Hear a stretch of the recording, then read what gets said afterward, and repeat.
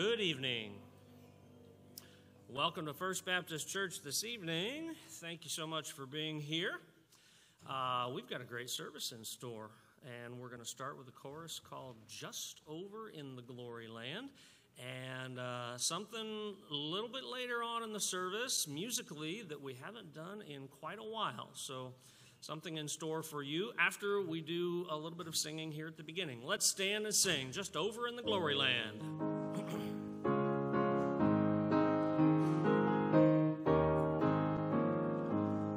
Just over in the glory land, I'll join the happy angel band. Just over in the glory land, just over in the glory land, there with the mighty host I'll stand. Just over in the glory land, just over in the glory land, I'll join.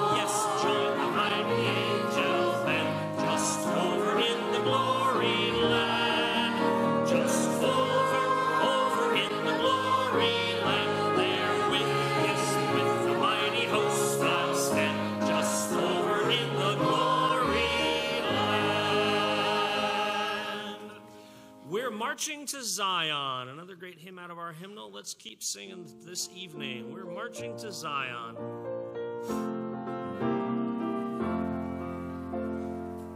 Come we that love the Lord, and let our joys be known. Join in a song with sweet accord. Join in a song with sweet accord, and thus around the throne, and thus around the throne. We're marching to Zion, beautiful, beautiful Zion. We're marching upward to Zion, the beautiful city of God. Then let our songs abound and every tear be dry. We're marching through Emmanuel's ground. We're marching through Emmanuel's ground. Fairer worlds on high, to fairer worlds on high. We're marching to Zion, beautiful, beautiful Zion. We're marching upward to Zion, the beautiful city of God.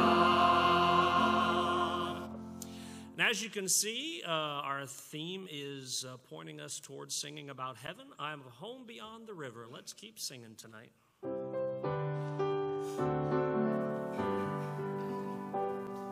Oh, the blessed contemplation, when with troubles here I sigh.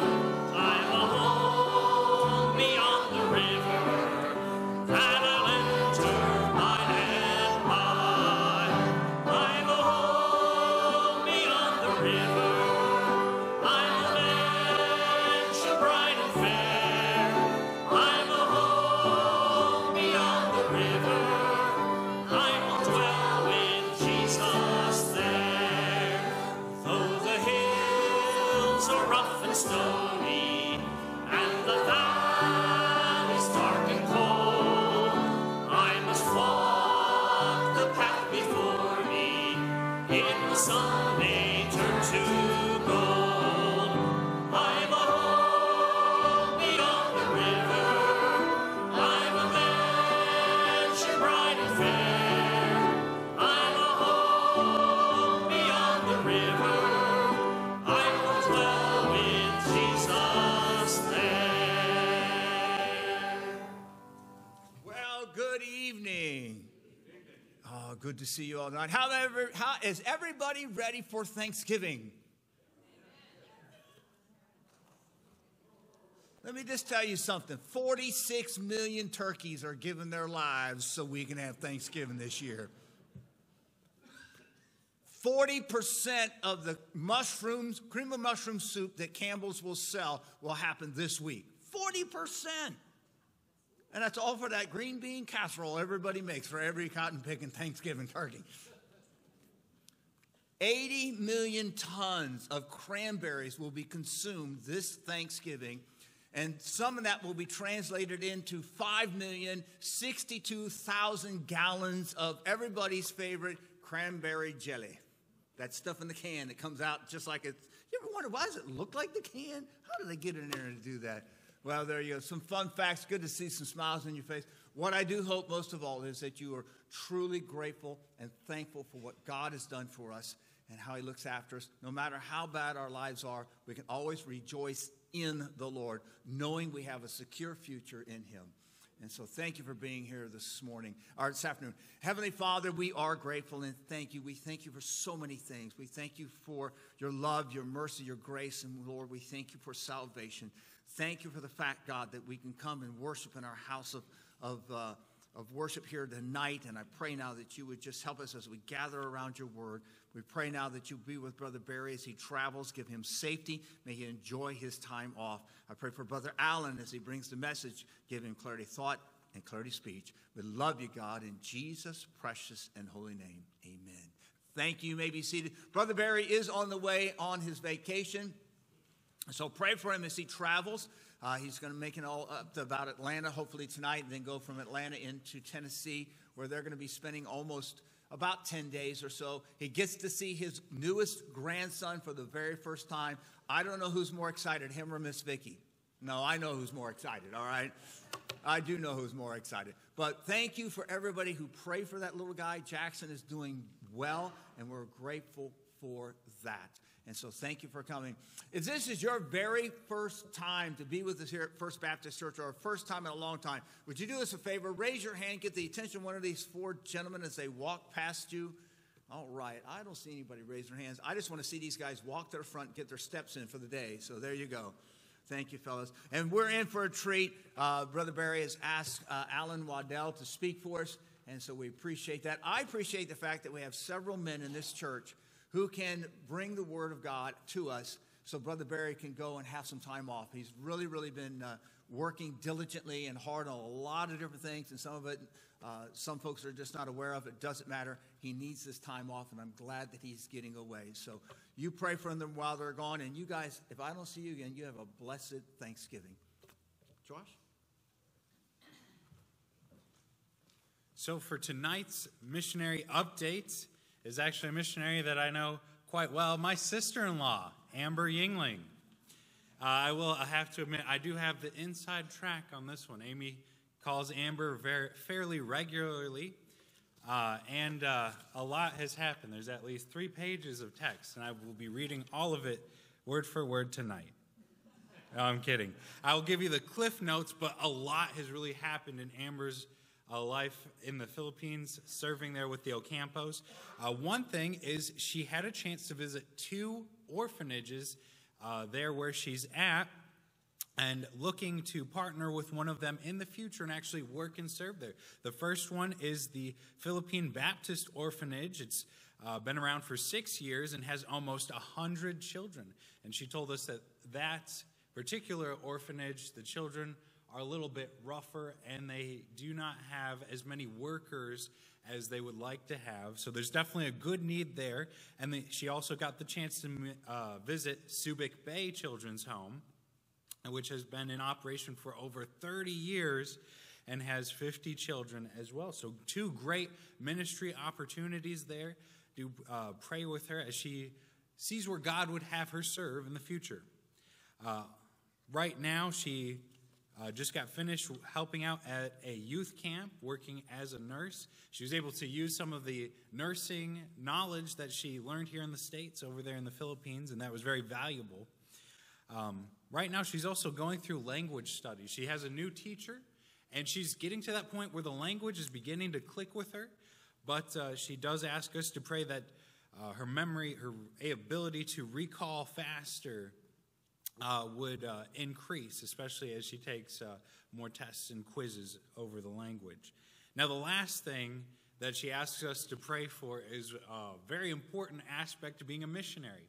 Because when you go to a foreign country for an extended period of time, they for some reason want a visa, and not the credit card, though I'm sure they would appreciate that. But this visa she's on a missionary visa right now, and she can renew it in country for up to 5 years. So now is that time that she's getting all that paperwork together to send to the government.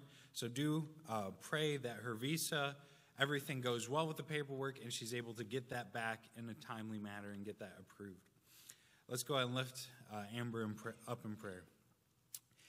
Dear Heavenly Father, we thank you for Amber and her ministry there to the Philippines and to some of the youth there at the youth camp, as well as serving with the Ocampos in the church.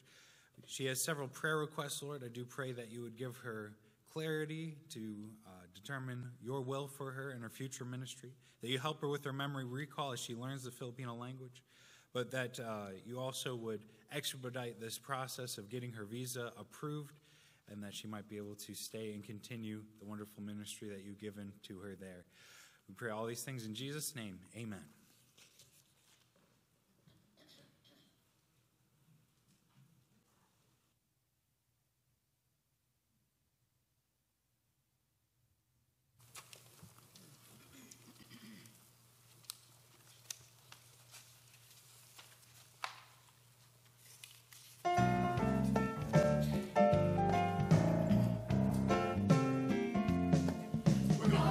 This road to glory, children, my Lord and I. We're gonna walk and tell the story, children, my Lord and I. When I come to the river wide, the blessed Lord is gonna call us high. We're gonna walk this road to glory, children, my Lord and I. We're gonna walk this road to glory, children, my Lord and I. We're gonna walk and tell the story, children, my Lord and I. When I come to the river wide, the blessed Lord is gonna call us high. We're gonna walk this road to glory, children, my Lord and I. We're gonna walk this road to glory, children, my Lord and I. We're gonna walk and tell the story, children, my Lord and I. Rain or shine, snow or sleet, blessed Lord, guide my feet. We're gonna walk this road to glory, children, my Lord and I. We're gonna walk this road to glory, children, my Lord and I.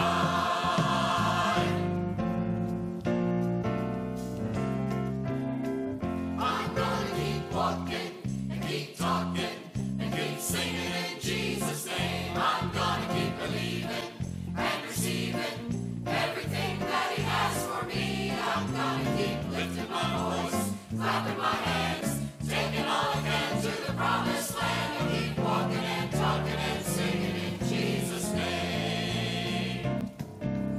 I will serve God's kingdom while I'm in this world. I've traded in my earthly things for that one precious pearl. I have no time to waste on these earthly pursuits. The kind of gain I'm after is of ultimate use. I'm gonna keep walking and keep talking and keep singing in Jesus' name. I'm gonna keep believing and receiving everything that He has for me. I'm gonna keep lifting my voice, clapping my hands, taking all I can to the promised land. I'll keep walking and talking and singing in Jesus' name. Jesus came and filled me when I asked Him in, and He will never let me fall, so I keep my eyes on Him. For I have found in Christ everything that I need, and Satan's great temptations, they mean nothing to me. I'm gonna keep walking and keep talking and keep singing in Jesus' name. I'm gonna keep believing and receiving everything that He has for me. I'm gonna keep lifting my voice, clapping my hands, taking all I can to the promised land. I'll keep walking and talking and singing in Jesus' name.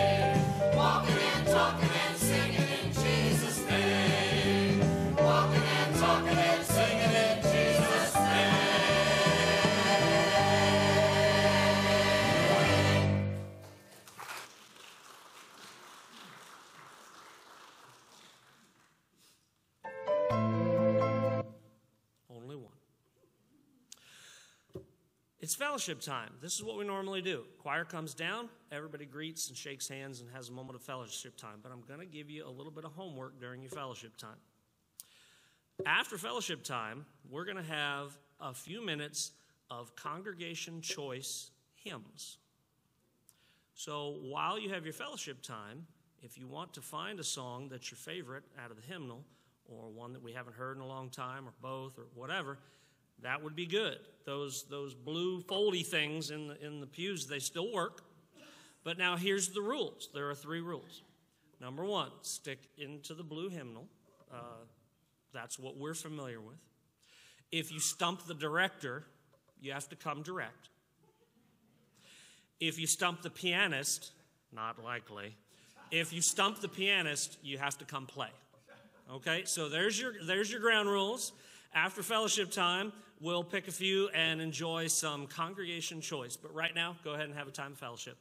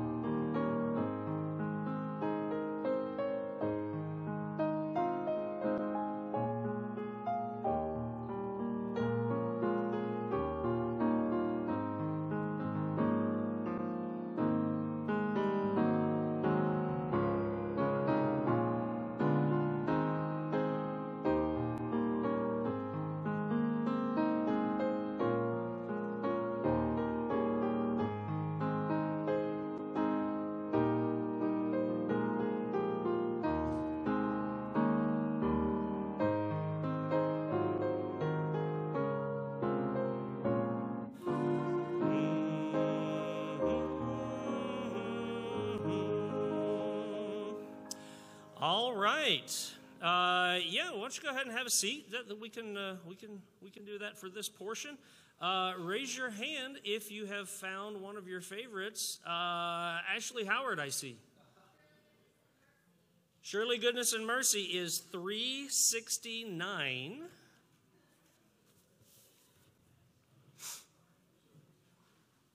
And all of these, we will probably just sing the first verse. And there we go. Vanessa Oney's back there, fast fingers on the computer. And we give our instruments time to find it in the book. Surely Goodness and Mercy. Here we go. A pilgrim was I and a wandering. In the cold night of sin I did roam. When Jesus the kind shepherd found me, and now I am on my way home. Surely goodness and mercy shall follow me all the days of my life. Surely goodness and mercy shall follow me all the days of my life. All right, right down front, Miss Green. Because he lives, I believe that is 238. Yes, 238. Because he lives. And we are there. God sent his son. They called him Jesus.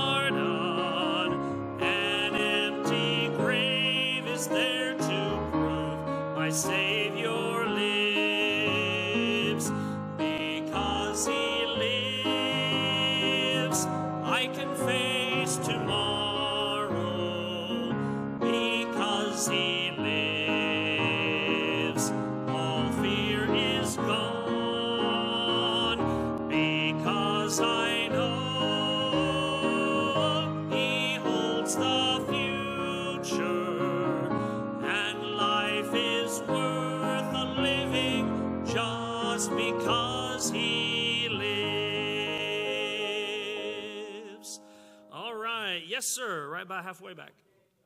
Sorry? Heaven Came Down. Heaven Came Down, I believe, is 525 in the book. I'm 3 for 3. I'm impressing myself. I thought for sure I'd mess something up by now, but not too bad. 525, Heaven Came Down. Oh, what a wonderful, wonderful day. Day I will never forget. After I'd wandered in darkness away, Jesus, my Savior, I met. Oh, what a tender, compassionate friend. He met the need of my heart. Shadows dispelling with joy, I am telling, He made all the darkness depart. Heaven came down and glory filled my soul. When at the cross the Savior made me whole, my sins were washed away and my night was turned to day. Heaven came down and glory filled my soul. We have time for about 2 more. Yes, ma'am, behind Mr. Waddell. 541. Is that in the garden? Yes. In the garden. 541. In the garden.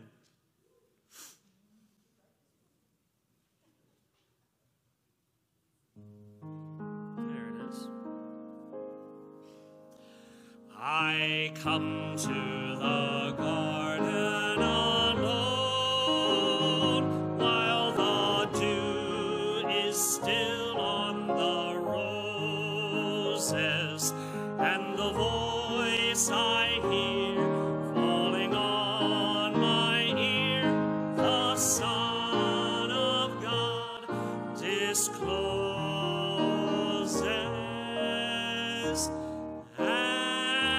He walks with me and He talks with me and He tells me I am His own, and the joy we share as we tarry there, none other has ever.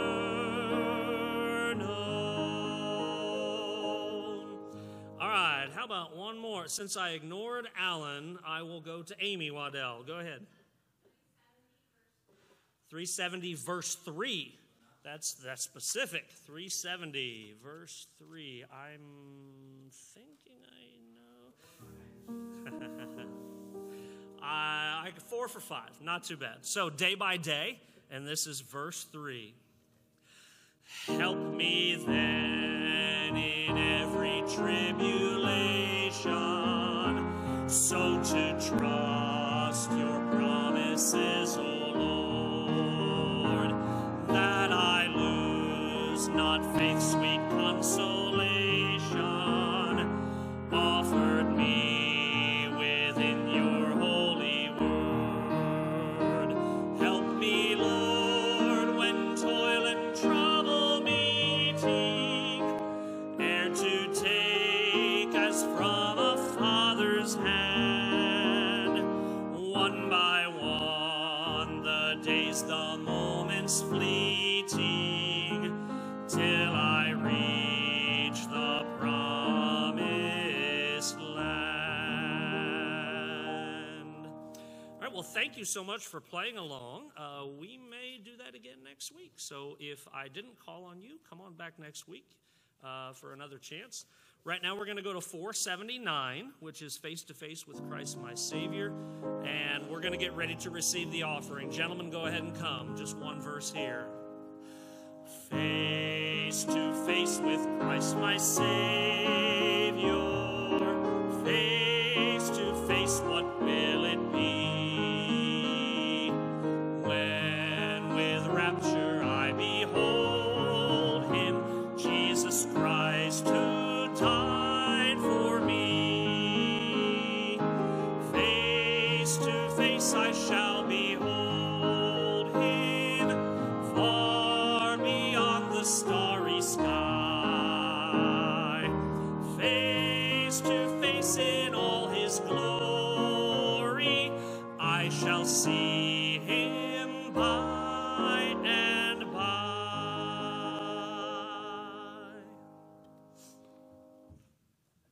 I just have 2 words for Robert: show off. Although he said, what'd you say, 4 out of 5? No, 4 out of 6. The last song, he had to glance to see the title. He knew the number, and it was on here. All right, I'm throwing you under the bus, brother. I watched it. He went. Really, really appreciate Robert and his ministry. He's done a great job for us here in 5 years? 6?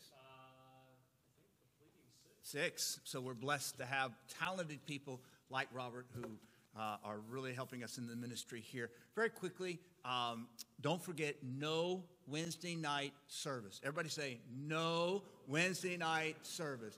We do that so that you can stay at home with your family. You can start prepping for Thursday. Make that a family day. When we don't have services, it's for a specific reason to allow you to spend time with your family. So please, let me encourage you to do that. If you don't have family, let me encourage you to invite somebody over to your house for the dinner, or if you know somebody who doesn't have family, invite them over. My wife and I have done that for years. We can't invite everybody, all right? Don't be calling my house. Don't call the office and say, hey, what time's dinner? Was very blessed to see Larry Davis here this morning. He's been in a rehab. I don't know when he got out, but it was this past weekend or Friday. But we are glad to see him. Jolene, is Jolene here?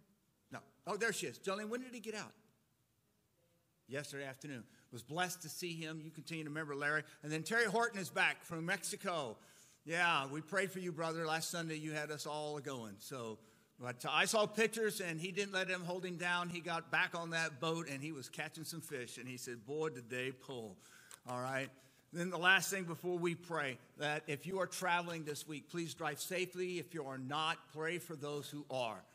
It's just bananas out there on the road. So please, please, please be careful. We want you to come back like you left, safe and sound.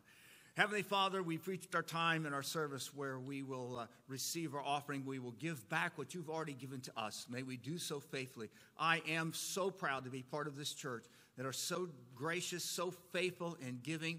And Lord, I pray that we as a staff would be wise stewards of that money that you send to our way. We pray that all of us would do that, be wise stewards of the finances that you give us. Lord, thank you so much for an opportunity to serve you here. We love you, God. Be with Brother Allen once again as he brings the message. We love you, God, in Jesus' precious and holy name.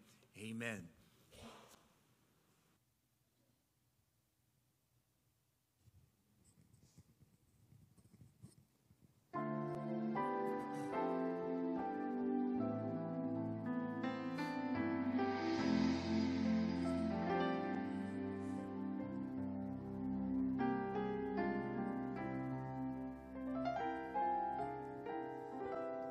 Purify my heart,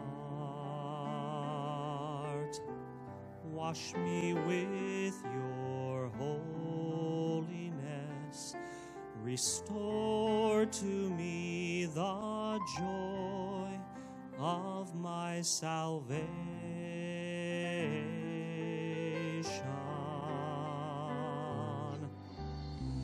Purify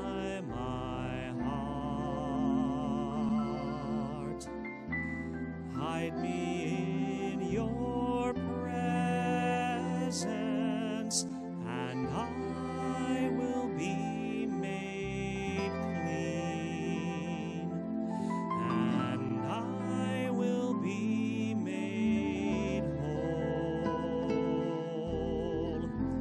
Purify me, Lord.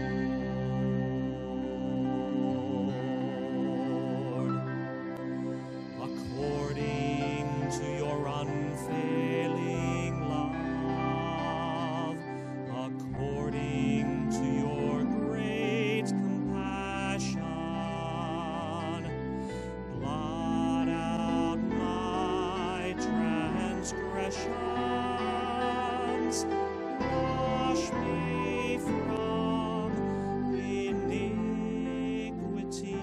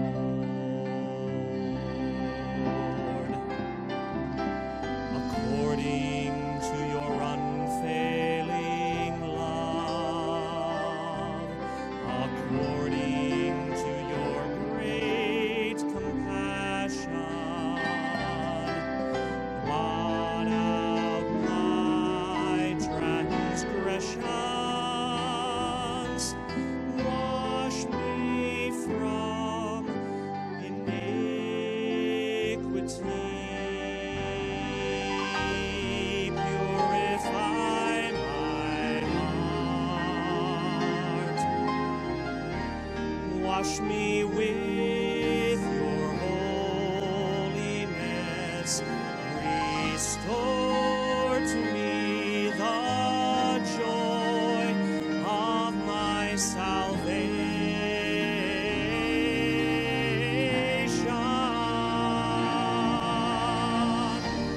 Purify my heart.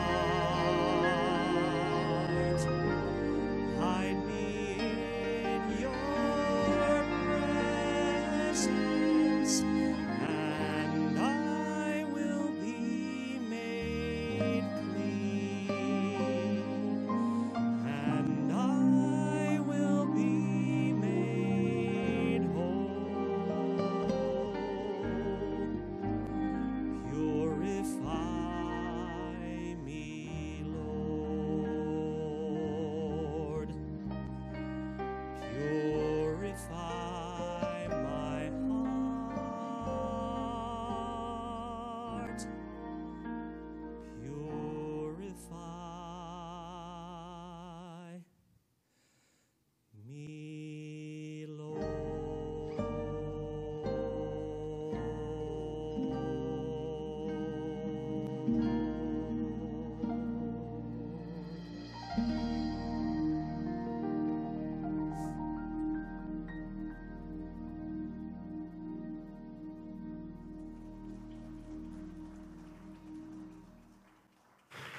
Take your Bibles, open up to Matthew chapter number 5 this evening, Matthew chapter number 5. And we are looking into this week, Thanksgiving, and I have a lot to be thankful for. And we have been here for 5 months now, and a little over 5 months. And I want to say that we've been embraced. People have been so kind to us. People have taken us in and just loved on us. And I want to say I'm thankful for every single member of First Baptist Church of Ruskin except for Robert O'Neill. Everyone except for him. Did you see what he did? He was like, I mean, it was like a sword drill. I guarantee, like, my Bible went up first. You know, my hand went up first, and he's like, this person here and that person here. And the clincher was when he pointed right at me and said, that woman right behind Alan Waddell. And so I am thankful for Robert O'Neill. He adds so much to our church, and I love the music here.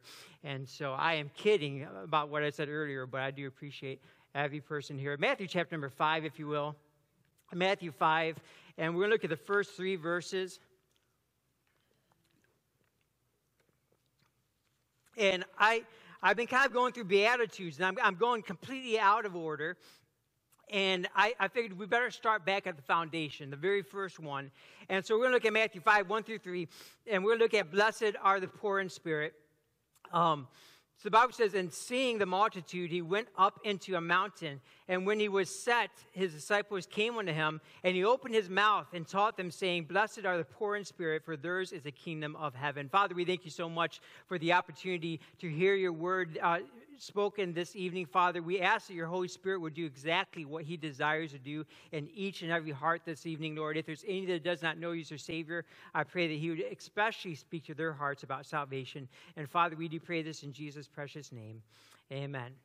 So there's a story told of a teenage girl in Switzerland who had wandered away from a family camping area in the Alps, and suddenly slipped over a mountainside and dropped to a canyon that would drop to a canyon floor that would be hundreds of feet under her. It would be her death if it hadn't been for the fact that there was a tree branch that was from a tree kind of coming out from the side, and she grabbed a hold of that and held on to it for hours, holding on for dear life.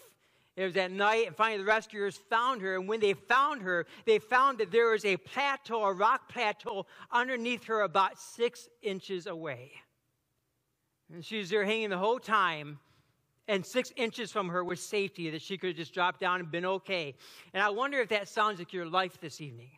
I wonder if you feel like you're just hanging on for dear life as long as you possibly can, but in your heart you have no hope and you really don't know how much longer you can hold on. We get so wrapped up in the stresses of temporal life that we often miss the fact that there is a rock that we could be standing on. There's a rock, and his name is Jesus Christ. And so we are hanging on for dear life when Christ is right there. And, God He doesn't want us to have a hanging on type of a life. In fact, the Bible tells us that God wants us to have a blessed life. The Bible says He wants us to have an abundant life, a life that's filled with hope and joy in Jesus Christ. He wants us to rest in His sovereignty. Now, we take a stand against the doctrine of prosperity preachers, and I understand that. God does not promise us that we're going to be healthy and wealthy and everything's going to be great. But I will say this, God does want us to prosper. The only difference between us and the prosperity preachers is the fact that we define prosperity different. They define it as health and wealth and name it and claim it. We define it as glorifying Christ. That's prosperity to us. And so, God wants us to prosper. Now, verse number 1 intrigues me. It says, He went up into the mountain. And we often think as servants of Christ that we have to meet the needs of every person that comes our way. Remember, and I've mentioned this before, that the crowd's coming to Him. And instead of going to the crowd, He goes up into the mountain. And that's just what a great example. We see the example here of Christ going to a mountain just to get away from it all, just to get away from it. Now, if Christ did not feel like He had to be everything to every person that came to Him, what makes you think you have to be? What makes you think that you have to be everything to every person? And I think about this. Christ went up into a mountain, and we have churches today that they treat their pastor as if he has to be everything to every person. If you know history, how many know about the circuit riding preachers? Okay, the circuit riding preachers, they would have churches from very far distances, and sometimes they would spend some time, like a month at this church, and then they would ride over to a church way over here, and then they'd ride over to a church way over here. And during that time, that time that the pastor wasn't with them, that church, the people had to, believe it or not, they had to handle their own problems and trust God and actually help one another.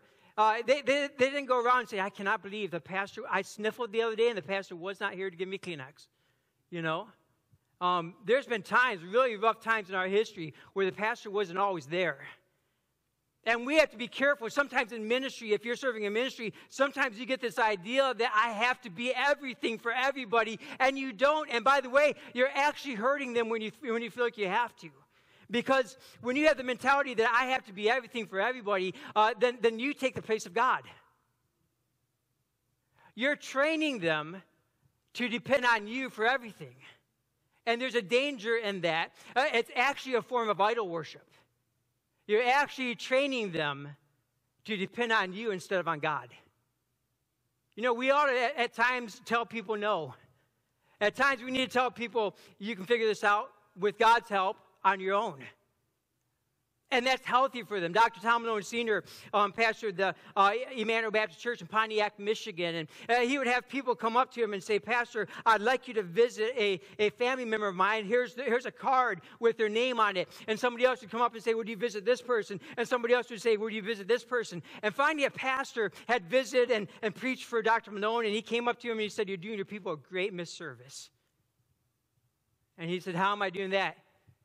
He said, you're training them to do, that you're going to do what they're supposed to do. And Dr. Malone started getting cards from people, and they'd say, would you visit this person? Would you visit this person? And he'd start putting them in his pocket. And then when somebody would come up to him and say, hey, I have somebody, would you visit this person? He'd say, sure, and you visit that person.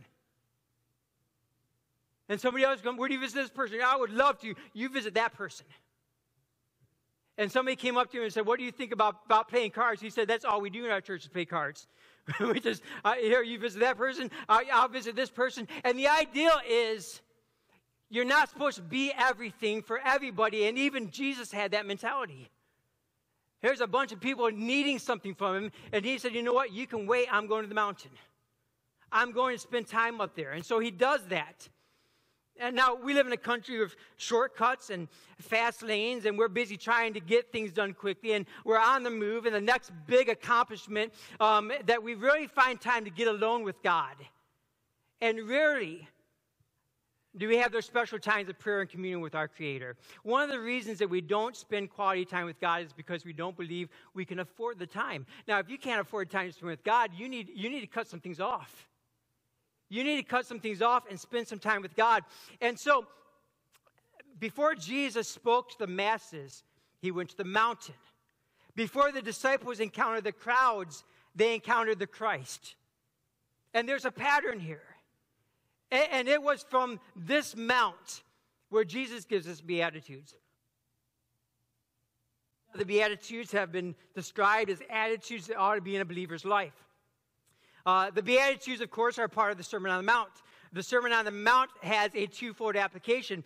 First, there's a literal application for the coming kingdom when Jesus rules. It's kind of like a type of a constitution type mentality. Second, the Sermon on the Mount explains the type of kingdom God wants to build in the lives of his followers now, today. And the emphasis of the Beatitudes is that God blesses a life of inward character. Many of Jesus' day, especially the Pharisees, believed righteousness was only an exterior matter. It was only something seen on the outside. The Pharisees would brag, like in Luke 11, about the fact that they didn't sin, they fasted, and they tithed. And by the way, it wasn't true. Everybody sins. And their attitude was that they thanked God that they were not as other men are. Here, Jesus emphasized righteousness from the heart of a believer, and that bothered the Pharisees. And we must never replace the internal with only the external. God wants, and by the way, he deserves both. Really, what good is outward obedience if our heart is proud and critical? A true Christian lives not for the approval of men, but to please God from the heart. And so the Beatitudes are not emphasizing self-righteousness. They are really emphasizing grace righteousness. That inner working of God that reconstructs a heart. And so Romans 8:4, the Bible says, that the righteousness of the law might be fulfilled in us, who walk not after the flesh, but after the Spirit. And so we're going to look at this very first beatitude. Blessed are those that are poor in spirit. And I personally believe there's a sequence with these attitudes. I believe you kind of get them in order.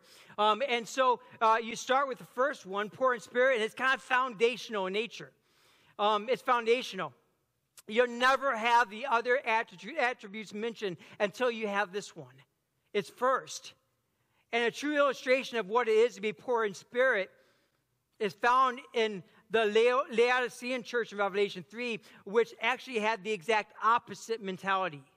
The Bible says in Revelation 3:17, because thou sayest, I am rich. That's the opposite of poor, isn't it?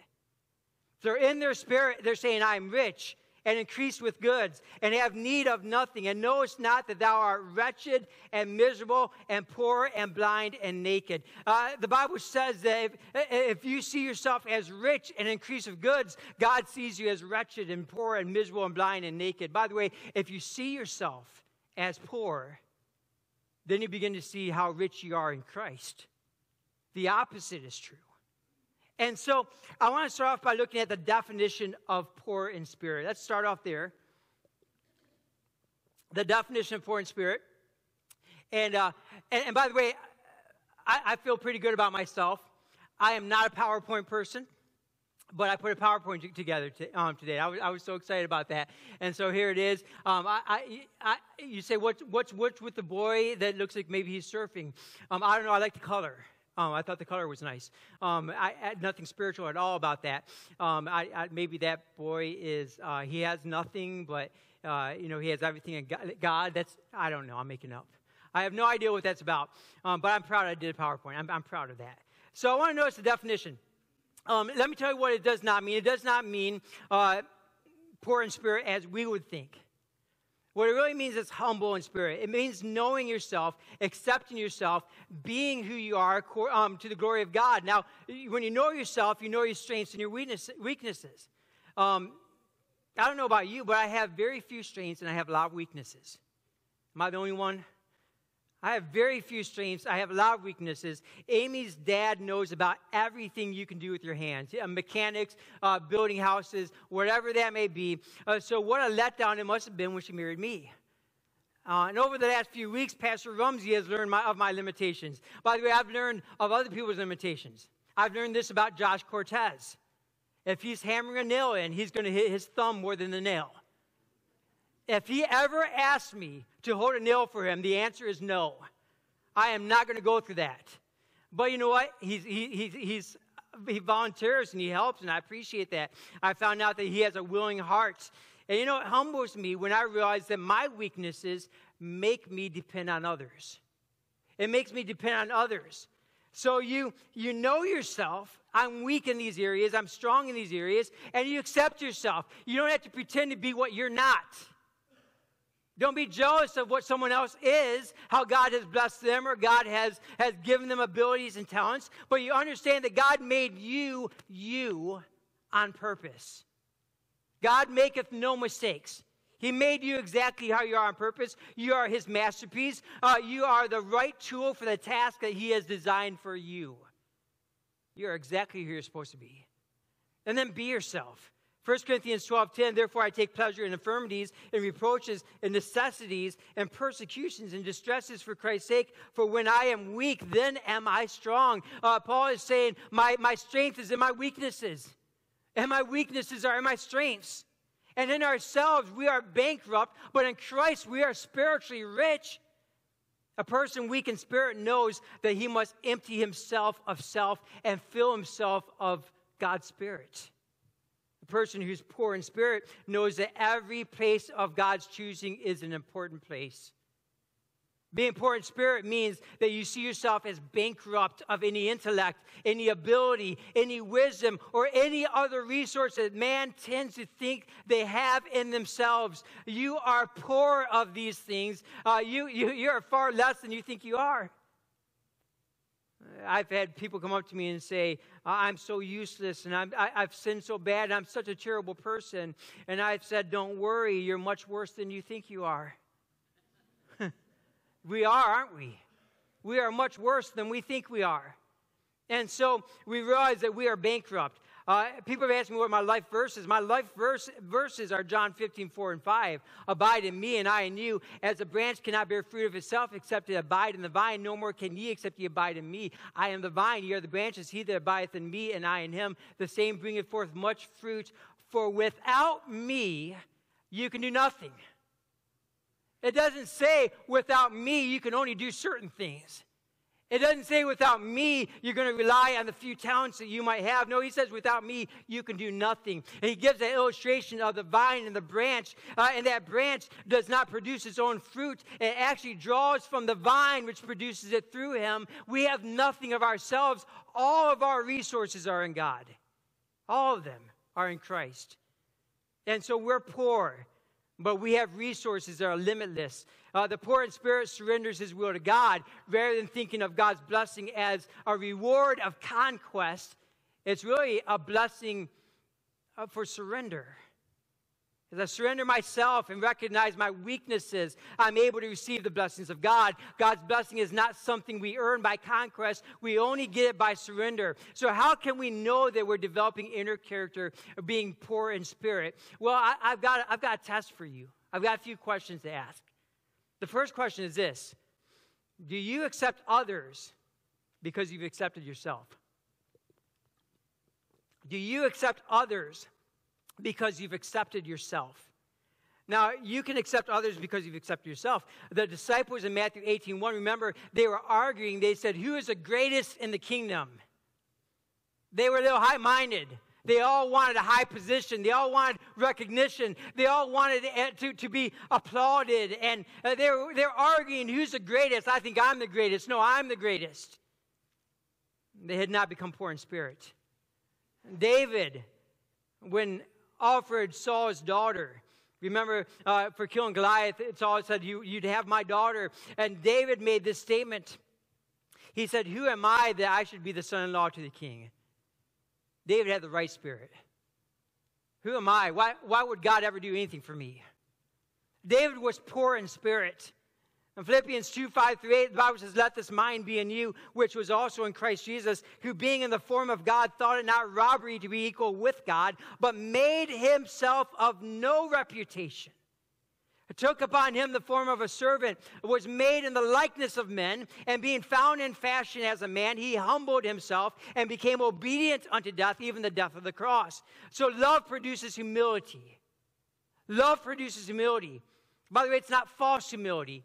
Jesus did not pretend to be less than he was, as some people do, as they put on a public display of humility. You know, you see those people and they're always walking around, woe is me. I'm just a nobody. And they walk around wanting to draw attention to what a nobody they are. You know, humility doesn't draw attention about anything. You don't have to pretend to be less than you are. Jesus knew he was equal with God. The Bible says, you being in the form of God, thought not robbery to be equal with God. Jesus didn't go around. He was humble as can be. He humbled himself, became a man, but he didn't go around saying, oh, I'm not equal with God. No, he knew he was. Now, by the way, none of us are, but he knew he was equal with God.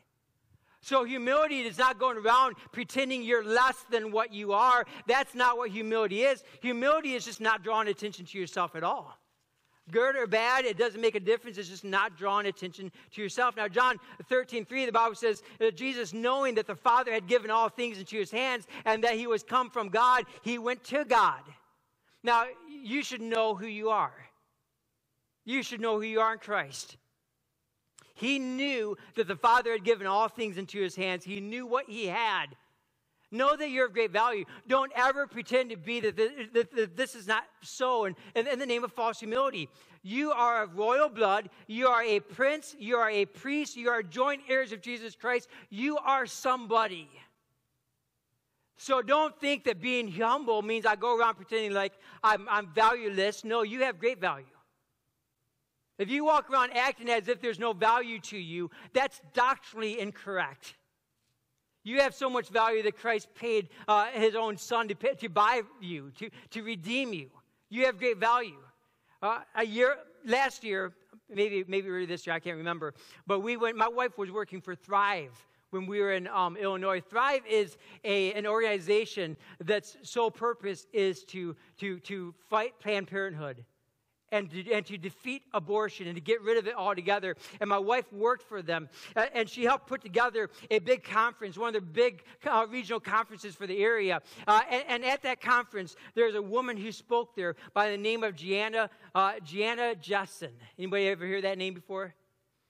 Gianna Jessen's anyone ever watched the movie? It's a Christian movie called October Baby. October Baby was made based on the life of Gianna Jessen. Gianna Jessen was an abortion. Her mom, young girl, went to an abortion clinic. They had a saline abortion. That baby just was swimming in this solution that just destroys you and kills you. And was there for hours upon hours, and she should have been dead. I don't think there's ever been a situation where somebody has survived that except for her. And she was born. And she came out, and at the time that she was lying there, they were just waiting for her to die. They were just waiting on the table. There was a time in the night where a nurse came by, and there was no doctor there. And usually there'd be a doctor that, I hate that they call them doctors. Doctors heal people. They don't kill people. They're not doctors. But there was nobody there to end this baby's life, so a nurse took that baby and brought it next door to a real hospital where they saved the life of this baby. And she grew up, and she's a great voice against abortion. And we watched, and she kind of gave her story, and it was a great day. She gave a great speech that day, and she came out and she said this. She walked out. Now she has cerebral palsy as a result of the saline. She has cerebral palsy, so she walks and she just kind of, it's hard for her to even get there. She has some deformities. She has some things that are unattractive about her. She's just a beautiful spirit, though. And she gets up there and she says, "Hello, my name is Gianna Jessen, and I'm fabulous." It's the first thing she says. I'm fabulous. And she gave this incredible speech, and it was really great. And there must have been at least 10 times where she reminded us that I am fabulous. Just a wonderful personality. I love that. Now, boy, that sounds arrogant. No. She understood that in Christ Jesus, we're fabulous. In Christ Jesus, we're valuable. In Christ Jesus, God has purpose, and we don't have to walk around as if we are useless and valueless. We are fabulous in Christ Jesus. So being poor in spirit, you understand that you are who you are only by the grace of God. And you see, if I don't know who I am, if I don't have my self-assurance in Christ, then it's hard for me to humble myself. You know why? Because I'm afraid I'm going to lose something. If I don't understand that every good and perfect gift comes from above, then I'm afraid I'm going to lose something to you, so I'm going to be mean to you. I'm going to be rude to you because I think I might lose popularity to you. I might lose position to you. I might lose something to you that I want. So if I don't see that everything I have is in Christ Jesus and I am secure in Christ and I have nothing to be insecure about, what I will do is I will treat you poorly and pride will come up. Because I'm afraid I'm going to lose something. And so we have to understand that. But if I know that I have something and it's of God and I cannot lose it, I'm not at risk anymore. I'm not jeopardizing myself to serve you. I don't have to grasp or be greedy or to be insecure. I don't have to promote myself above you. See, real humility is not thinking lowly of yourself. Real humility is understanding what you are in Christ and therefore being free to serve one another. To serve one another. I love what Adrian Rogers says about that. We have a quote by Adrian Rogers there. And he says this. He said, God accepts me. That's grace. I accept that he accepts me. That's faith. I accept me. That's peace. I accept you. That's love. You accept me. That's fellowship. And it all begins with understanding who I am in the Lord Jesus Christ. And so understanding who you are helps begin that. Now, you are, first question there, very important, is do you accept others because you accept yourself? The second one is, are you accepting circumstances? Now, don't be angry or critical when things don't go your way. Philippians 4:11 says, not that I speak in respect of want, for I have learned in whatsoever state I am therewith to be content. So we don't have to be critical when things don't go our way. We can be content. Change what you can change by God's grace and trust what you can't change. Trust that God has a reason. Someone who is constantly upset with where they are, they're upset with their circumstances, that is a self-centered person. It's someone who's not trusting in the sovereignty of God. We don't live for our fulfillment. We don't live for our ambition. We don't live for our glory. We don't live for our own happiness. We don't live for any of those things. We live for the purpose God has for us, for the glory that God gets. And if we see God as owner of our lives, we can be content with whatever he puts in our path. We can be content. And so are you content? While the Bible speaks of an abundant life, it is on God's terms. My life is abundant because of my walk with God, not because of my circumstances. God wants our lives to be abundant even in the worst circumstances. Romans 8:28 and 29 are my favorite counseling verses. I love counseling people with this. And we know these verses. For we know that all things work together for what? Maybe we don't know these verses. All things work together for good, right? To them that love God, to them who are the called according to his purpose. Now, we understand all things work together for good. But what is good? What is the meaning of that word good?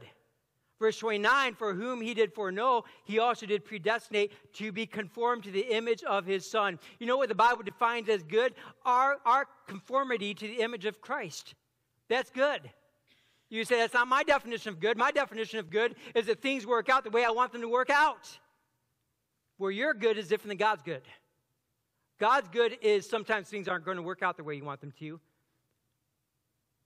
But he's going to make you more like Christ because of it. That's God's good. And so, are you accepting the circumstances that you're in? Now, I have something with me today. And I snuck it over here. I knew that I didn't have dinner today, and I knew I'd be hungry. And so, I hope you don't mind, but I picked up a nice, delicious biscuit. Don't tell Pastor. You're not supposed to eat in here.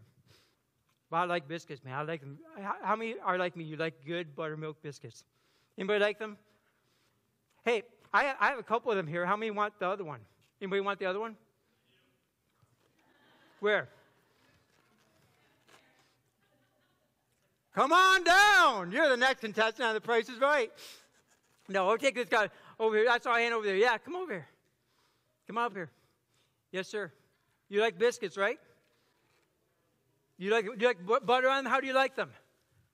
You like them with butter? You have them anyway. You like jelly on them? Jelly's good. How about honey? I like butter and honey. It's the best.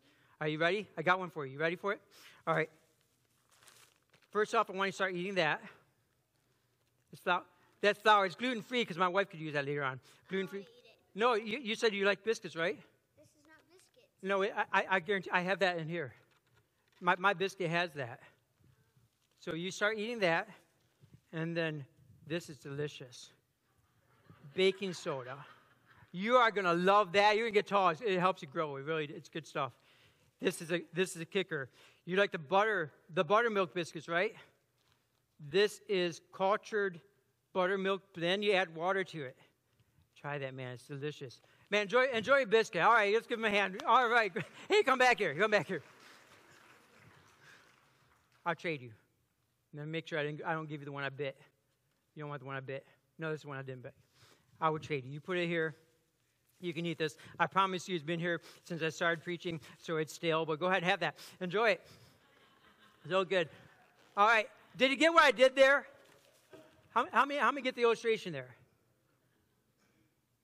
We like the outcome. We don't always like the ingredients. We like what God does with the ingredients. You know, the Bible doesn't say that all things are good to them that love God. That's not what the Bible says. The Bible says all things work together. You mix it. You blend it. They're ingredients. You put it in the oven. God cooks it up, and it's delicious. Not all things in your life are good. An abusive relationship isn't good. Abusive parents are not good. Getting stolen from is not good. Filing bankruptcy is not good. Having bad health is not good. None of that's good. The Bible never says your life is going to only be good things. The Bible says God can take those things, though, and he can make something good out of them. See the difference? You don't like the flour by itself. You don't like the buttermilk by itself. You don't like all those things by themselves. But when you put them together, they work towards something good. Delicious biscuits, right? And so that's what God is teaching. Going back to Gianna Jensen, she survives a saline abortion. That's a miracle. There's not an abortion doctor, which I still don't think that's the right name, there to end her life. So there is a nurse that takes her to another hospital. Do you see the hand of God in that? Do you see God working in that? Do you see God? And he does this because God says, you know what? I need someone to survive that so she can go tell people how wrong it is. And so I'm going to design her, and I'm going to let her go through this, and I'm going to take all those things so I have somebody that will represent how evil this is before the world. And God does that. He works everything for his purpose and for his glory. And Gianna Jetson, I remember she said this. She said, I have cerebral palsy as a result. I have to walk with braces. I can't walk straight.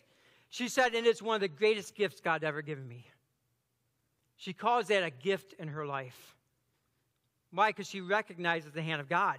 She's poor in spirit, and God has given her great riches as a result. You know, abundance is God working in our lives to conform us to the image of Christ. Embrace the negative. Embrace the trials. Embrace the failures. Embrace the difficulties. Embrace the heartaches and the disappointments. Embrace the corrections that people have to give you in life. They are working together. This is mentioned about the Apostle Paul. The Bible says, but the Lord said unto him, talking to Ananias, he says, go thy way. For Paul is a chosen vessel unto me to bear my name before the Gentiles and kings and the children of Israel. So God says, I have a purpose for him. And then he defines his ministry.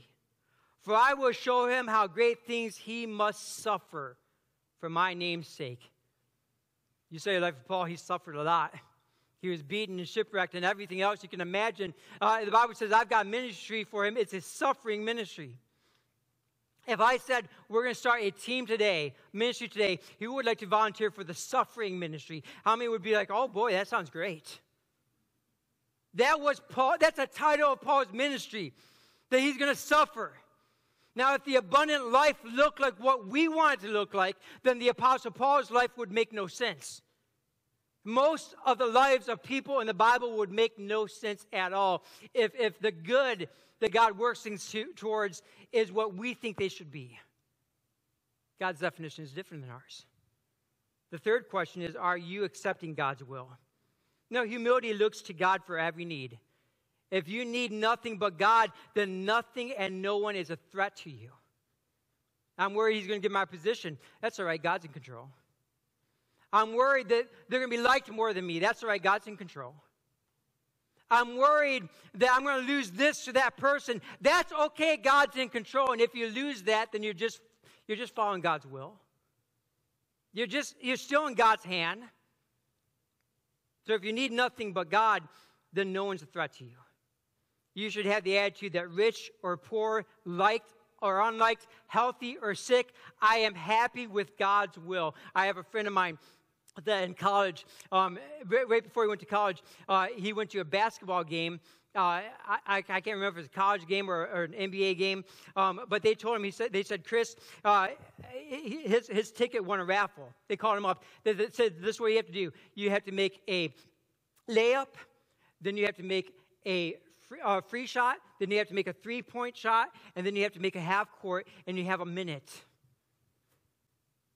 And Chris is not a great basketball player. He's not terrible, but he's not great. And he did all of those things and got a brand new truck out of it. God's good, right? Went through college. That truck was a great help to him. Got out of college, crashed the truck, and lost it. And God is still good. When you win the truck, God's great. When you lose the truck, God's great. Sometimes if we don't come to the place in our prayer life, in our Bible study, God's going to have to take it through to us in different ways. God's going to have to take us there through trials and through difficulties. And if he does, praise him through the trials. Let them humble you. Let them accomplish the purpose they were designed to accomplish. I'm going to get to the second point, and probably not to the third point because of time, but I want to notice that we are to delight in being poor in spirit. The attitude is the opposite of the word's philosophy of get all you can and can all you get. The word blessed means sacred delight. It means happy. Someone says, how can I be happy by surrendering my will to Christ when God's will is a trial? You do that by embracing the negative. Embracing the negative. Humility is Christ-like. The more we understand and yield to the poor in spirit mentality of humility, the more we become like Christ. Psalm 113, 5 and 6, who is like unto the Lord our God, who dwelleth on high, who humbleth himself to behold the things that are in heaven and in the earth. God humbles himself. Philippians 2:8, being found in the fashion as a man, he humbled himself and became obedient unto death, even the death of the cross. What was Jesus doing when he became an infant? Born in a manger, when the infinite became an infant. What was he doing when he suffered shame, when he hung there naked on the cross? What was he doing when he was tortured and mocked and killed for you and I? He was showing humility. And I hope you're in church today because you want to be more like Christ. If so, Christ is humble. Humility makes us kings. Look at verse number 3. The Bible says in Matthew chapter 5, verse 3, which the wind has blown away. There we are. The Bible says, blessed are the poor in spirit, for theirs is the kingdom of heaven. We are kings. We reign in life by submitting to the authority of Jesus. No one deserves authority in life until they submit to authority. Until they submit to God's authority in their life. When Saul was humble, God gave him the kingdom. When he became prideful, God took it away from him and gave it to David. The world thinks authority comes from skill, from knowledge, from self-promotion. The true authority comes from poverty in our spirit. Pride makes you a slave. You're bound to promote yourself. But humility allows God to promote you. I want to notice the development of a humble spirit. Once you think you have humility, you don't. I want you to read my book on how to become humble like me, right? I always find it fascinating that the phrase Moses, the meekest man who ever lived, I'm not quoting it perfectly, was pinned down by Moses. I always find that humorous. That'd be like me writing down Alan Waddell, the meekest man who ever lived. But praise the Lord, we know that the Holy Spirit led him to that. It wasn't Moses. But we develop a humble spirit. Remember your condition. I'm a sinner. You cannot impress NASA with a paper airplane, can you? Look. You don't impress Picasso with a child's crayon drawing. You don't impress God either by your good works, your amazing intellect, any other ability you have. You're not going to impress the God who created everything with anything you have. Hate to break it to you. Paul had incredible leadership, very best education, oratory skills, abilities that most of us will never have. He was rising in rank. People were applauding him. And Paul said, all of that is dung. That's his wording. Philippians 3, 7, and 8. But what things were gained to me, I counted loss for Christ. Yea, doubtless, and I count all things but loss for the excellence of the knowledge of Christ Jesus my Lord, for whom I have suffered the loss of all things, and to count them but dung, that I may win Christ. Remember your condition. I'm a sinner. Yield daily to the word.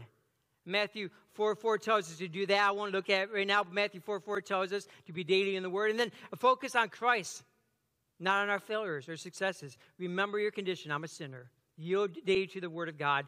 Focus on Christ. Hebrews 12, 1 and 2. Wherefore, seeing we also are compassed about with so great a cloud of witnesses, let us lay aside every weight and the sin that doth so easily beset us, and let us run with patience the race that is set before us, looking unto Jesus, the author and finisher of our faith.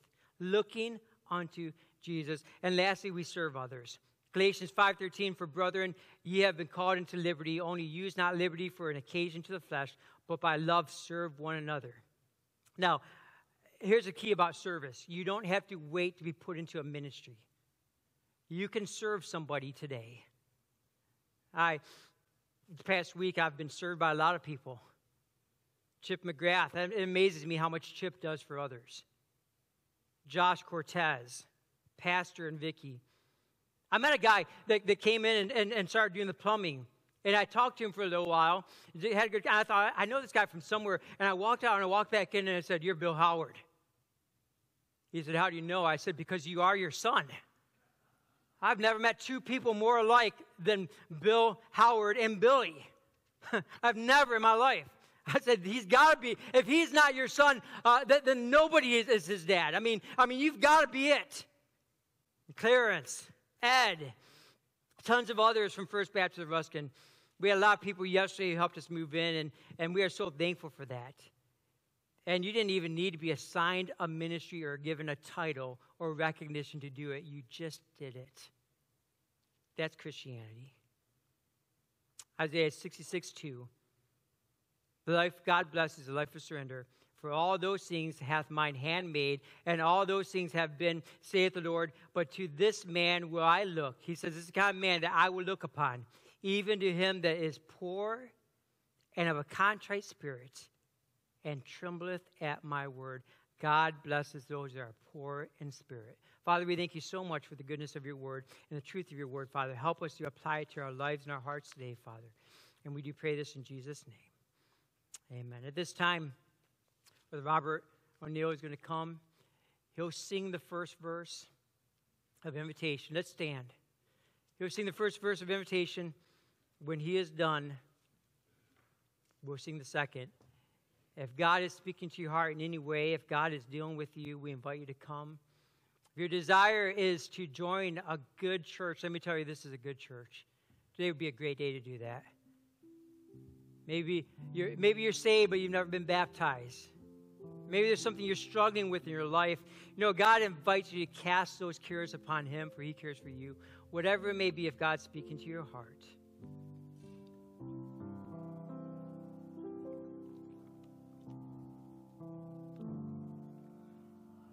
Have decided to follow Jesus.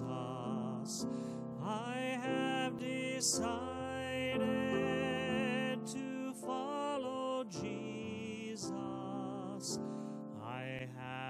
decided to follow Jesus, no turning back, no turning back. I have,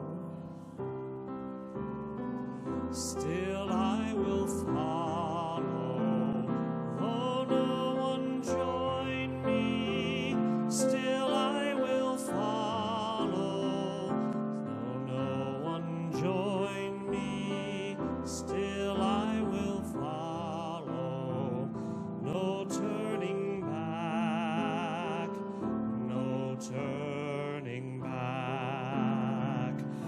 The world behind me, the cross before me, the world behind me, the cross before me, the world behind me, the cross before me, no turning back, no turning back. Brother Allen, thank you for that message. But what's most important is that we learn how to apply it to ourselves. We can walk out of here and say, wow, it's been good to be in the house of the Lord. Great message, Brother Waddell. And then walk out of here and never remember one thing that was said. So let me encourage you, apply the things that you learned. It is good that we should be poor in the Spirit. Great message. And you know what? Jesus put it in there for a reason. He spoke it to the Sermon on the Mount. And what a great reminder of poor in the Spirit. Don't forget, no Wednesday night service this week. And enjoy your time on Thursday with your family. Josh Irish, would you close us in prayer? All right, let's pray. God our Father, we just thank you for your word. We thank you that you left it there as a roadmap for us to be able to follow you well. We pray that, as Brother Jim said, that we would absorb it, that we would use it and apply it to our lives this week and every week. We thank you for just revealing yourself to us anytime we'll look. And we just ask, God, that you would keep us tender and that we would always look. We pray that you protect us this week, Lord. Go with us. We go about our week. Help us to look for ways, like Brother Allen said, where we can be the hands and feet of Christ. And we ask all this in your name. Amen.